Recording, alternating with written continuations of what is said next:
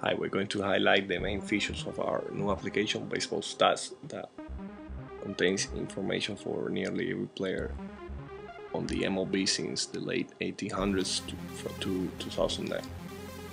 The application contains three key features. It displays the information for a player lifetime performance,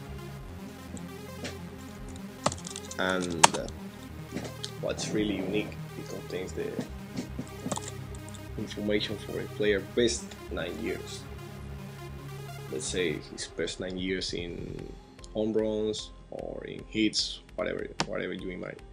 You see, these are the best numbers of my wire, the lifetime numbers of my wire. How much average he ended his career with, how many home runs. Now we are going to see his best 9 years, and his best 9 years in home runs.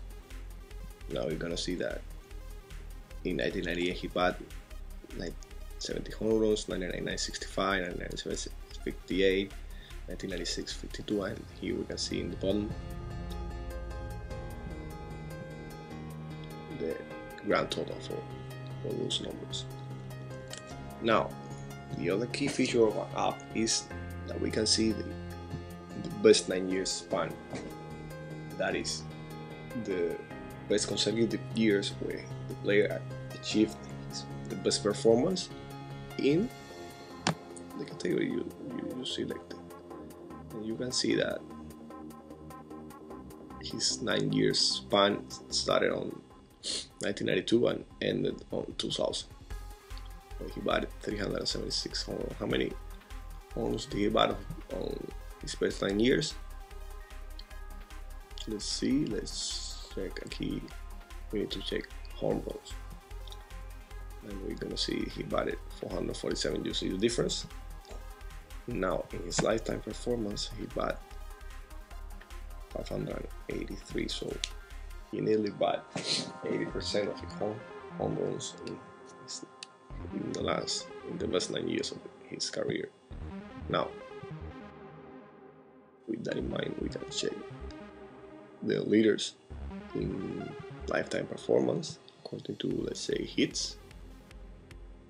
Let's see, Babe Ruth, Hank Aaron, and of course, in the best 9 years of their careers according to home runs. Now, this is funny. None of those guys are in the same place here. You can see this guy who has really batted more than anyone in his best 9 years, and the same for the 9 consecutive years section leaders. Let's see, Suzuki, Ichiro. You see that even the names here changed. So this really points out good players that aren't in Hall of Fame or don't look that great in his lifetime performance because they have relatively young careers. Well, that's it.